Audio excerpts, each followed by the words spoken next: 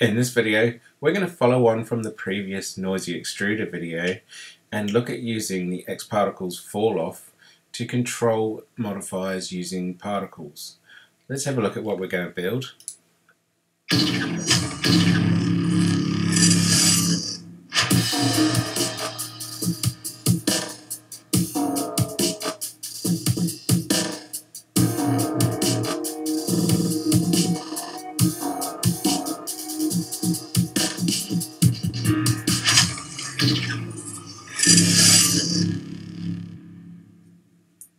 So if we take a closer look, we've got the particles that are growing out of the surface and also getting colour information in a radial pattern, and then another group of particles will control the scale and colour going down again, and then they will blend together to create a new layer. So let's get started and work on how to build this system. First thing we're going to do is going to create our surface to emit our particles on, and we're just going to use a simple plane. Let's just show the wireframe. We're going to keep it at the default, make it editable, go to polygon mode and select all the polygons. We're going to hit I on the keyboard for inner extrude and turn off preserve groups. Extrude inner slightly. Hitting D on the keyboard, we're going to extrude down slightly, and then we're going to right click and choose normal scale. Normal scale is going to scale by the normals of these faces, so they all get the same scaling effect. Let's lift that up slightly so it's not so deep. And we want to make a selection set on all of these, so we're going to go to select, set selection. We're going to use that to emit our particles on. The last thing we need to do is make a subdivision surface, and there you can see we've got our plane. And we're going to use a displacer to deform this. So holding down the plane, we're going to shift click and choose displacer. That places it down the hierarchy. We're going to go to shading and add a noise shader. Go to the noise shader and put this global scale to about 800% or whatever suits your needs. We're going to put the animation speed to 1. So if we push play, we've got our surface bubbling away. And you can go to the displacer and you can change how deep it is just by pulling up the handle. So we're going to go for something like that. Next thing we need to do is create our mesh that is going to be emitted. So I'm going to use a sphere. Go to our top view, and we want our sphere to sit inside one of these circles so that the size is matching. So we can just put it in and just get a general idea of the size. That looks good.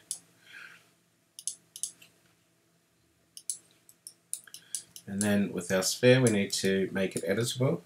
So C on your keyboard. We need to scale it down on the y-axis. And we need to rotate so that the Z is pointing up. So we need to go into axis mode. This key here, L on your keyboard, rotate 90 degrees so that it's facing upwards. And we can put this below the mesh because we'll hide it and use it later. Okay, so let's start getting some particles in here. We're going to go to xParticles, create a system, new emitter, and we're going to set emitter to object, and the object is our plane. And we need to use the selection that we generated, so drop the selection set in here, and then we're going to enable 1 particle per source element. In the emissions tab we're going to set the emission mode to shot, and we're going to turn the speed to 0. So that will create 1 particle per face that we've generated. We also, in the emitter, need to go back and enable stick particle to source object. That way our particles, when the source object is animated, will stick to that animated surface.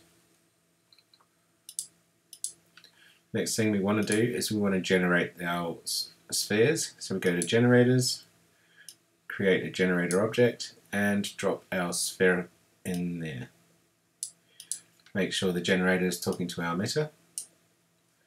and we can go up a frame and see how that's looking.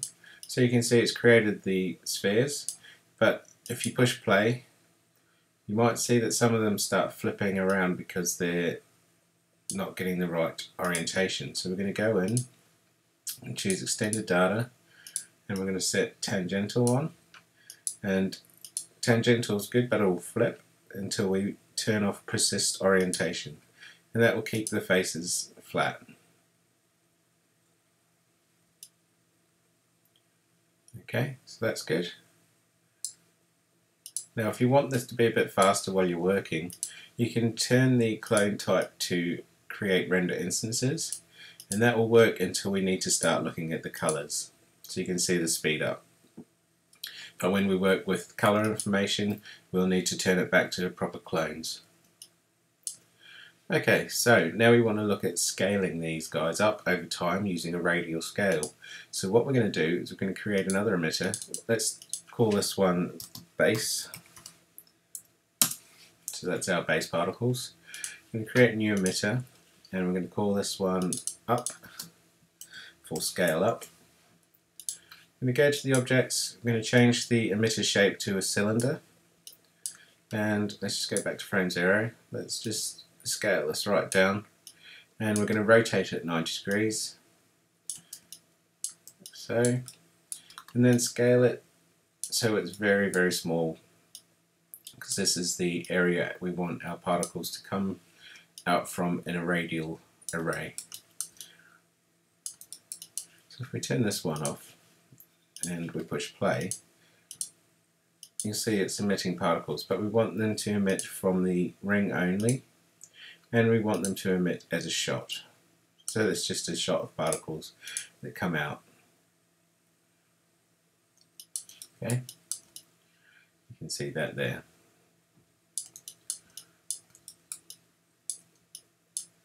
And we can turn that down to, let's say, 200 for now. We might have to raise that, but we'll work on 200 for the moment.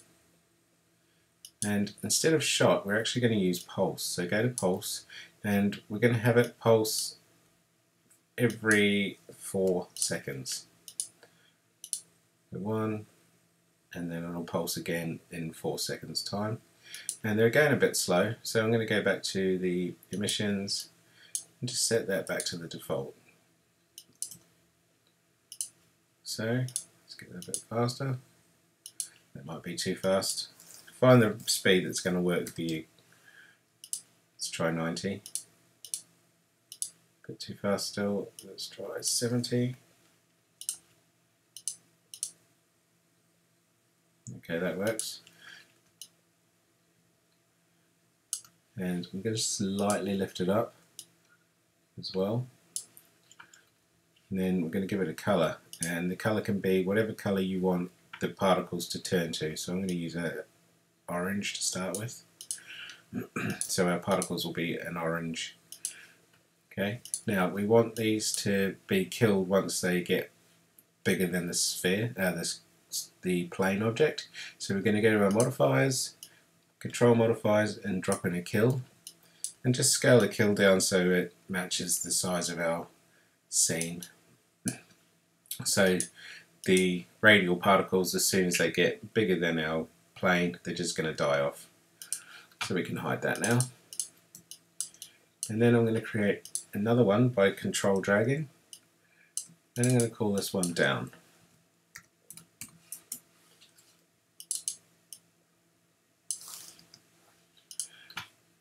I'm going to change the display to a pink or a blue. Let's go for blue. Just depends on what colors you want to change your generated particles into. And we're going to go to the emissions. I'm going to change the interval to 3.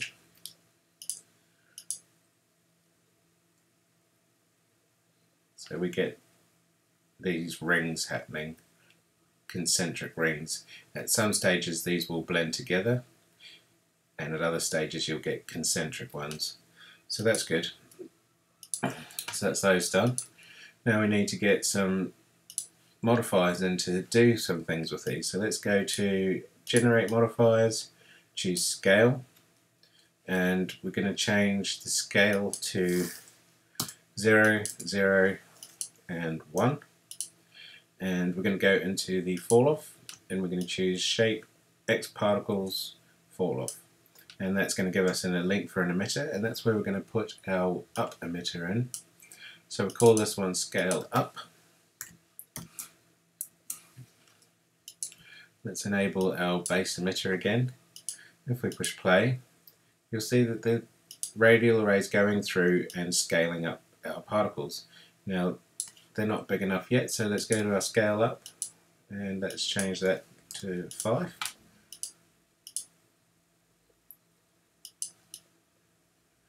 Okay, what we need to do is we need to make sure that the axis of our sphere is actually at the bottom of the sphere, not sitting in the middle.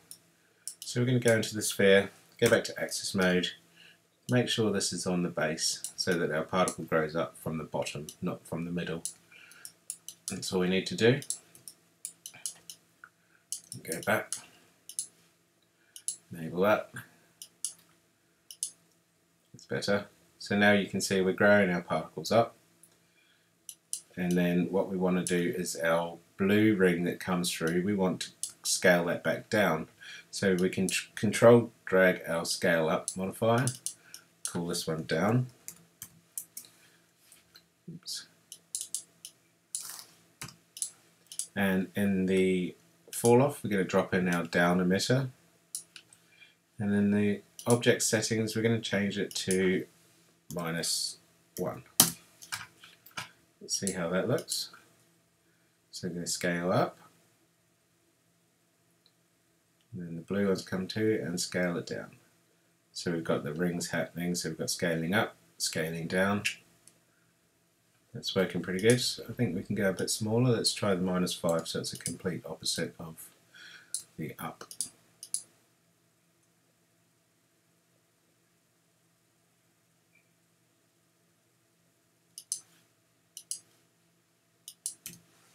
Just tweak them until you get the exact size you want.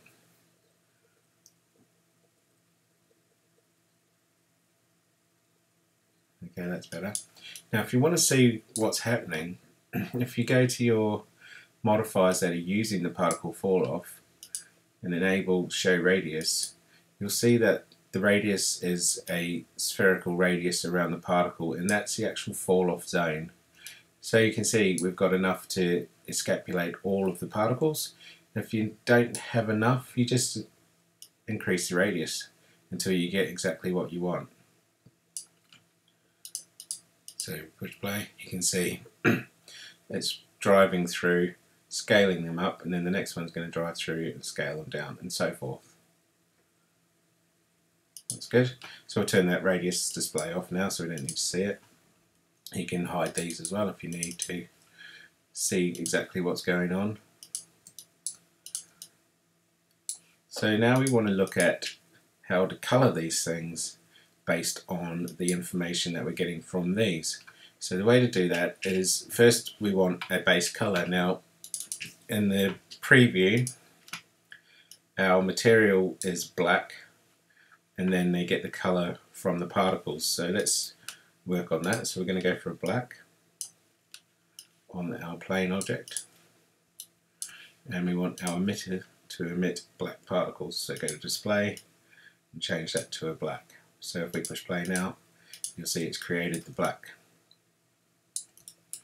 But what we want to do is start getting some colour. So we're going to go to modifiers, and we're going to use control modifiers colour, and the first colour is the orange, and that's going to use the same fall off. So go to xParticles fall off and drop the up particle in there. Right, this is where it comes down to the fact that we're using instances, and instances can't show any colour information. So with our generator, make sure that your clone type goes back to straight clones, and now you can see we're going to get the actual colour. It will slow down, but you'll see the colours happening in the viewport. Okay, so now we want the scaled down colours to happen as well. So we're going to copy this one, we'll call it up, and control drag that, colour down, and that one's going to be the blue. Go to map, fall off, and then drop in the down emitter. Just push play.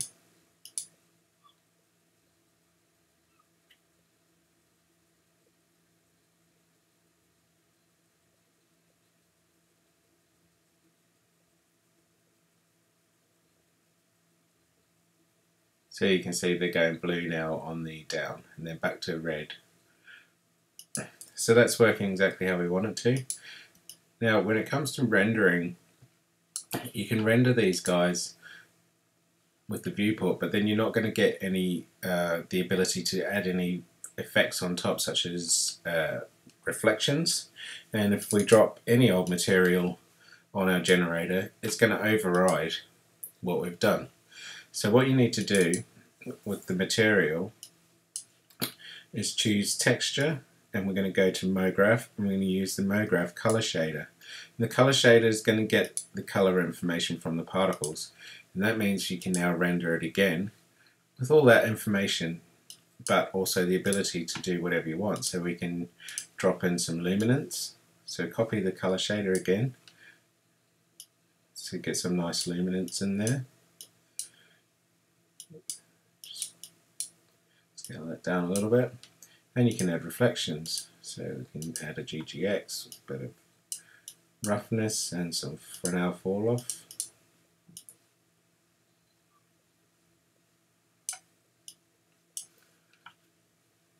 And that gives you the ability to have a bit deeper control over the look of the particles that you're going to render. Then put some lights and reflection maps, and then you can really go deep with how it's going to look and feel. Now this isn't particularly limited to a radial array on a plane. You can take it further and use it on an object as well. Here's a setup we've done previously using a torus, and rather than having the particles go in an array, we're going to have the particles emit from the torus and use a follow surface. So the particles are going to flow around the surface, and whenever they hit one, they'll scale it up or scale it down. So let's have a look. So you can see it's doing the same thing. You're getting the color information, you're getting the growth and the scale down effects, all on top of any surface that you want. So it gives you just a bit deeper control, and both of these files will be available in the video manual for you to play with. So let's have a last look at the effect.